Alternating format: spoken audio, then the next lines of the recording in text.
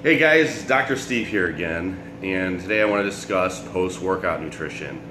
I want to talk about what we should consume after we're done working out, when we should do it, and also the time of day that's optimal for our workout to have that shake. So first let's talk about what should be in our shake or what should be in our meal. And if you want to do a whole food, that's fine, but I typically do a whey protein isolate instead of a concentrate.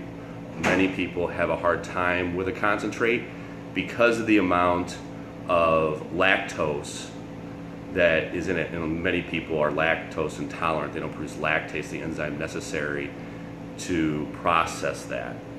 So I start with an isolate that I fit within my macro needs, and then I will add glutamine and leucine and sometimes some acetyl L-carnitine. And so glutamine is going to help with the immune system and repair. You wouldn't want to use it if you had an inability to process glutamate. It's excitatory and can cause some inflammation, so you need to know genetically if you can process that well, if your liver can handle it.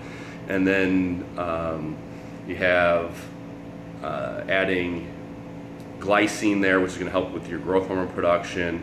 And then you have acetyl L-carnitine, which helps with the fat metabolism. If you had a genetic deficiency there to metabolize fats well, that would be a good case to throw that in there.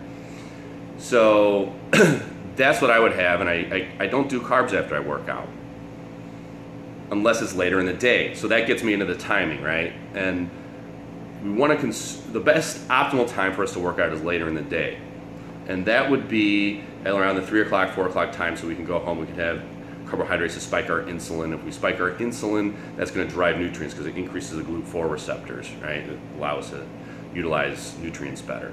But if that doesn't work in your schedule, you need to work out earlier. Sometimes I have to work out earlier just because of my schedule and seeing patients. So what I will do is I will not have carbs because that's going to limit my body's ability to burn fat if I have carbohydrates earlier in the day. So I have my protein, right? And then I have my shake, which is going to spike insulin a little bit, but it's not real high. And I have the glycine there to increase my growth hormone to preserve muscle, you know. And then later in the day, that's when I have my carbohydrates still. So again, you want, if you can work out later in the day, have your carbohydrates, you know, and you can add white rice or potato or whatever carbohydrate you want to it. And then if you can't work out at that time and you need to work out in the morning, make sure you don't spike your insulin too high, and you can mitigate that just by not having carbohydrates in your post-workout shake. So hopefully that helps you guys. You can always reach me at protouchrehab.com or message me on Facebook if you have more questions.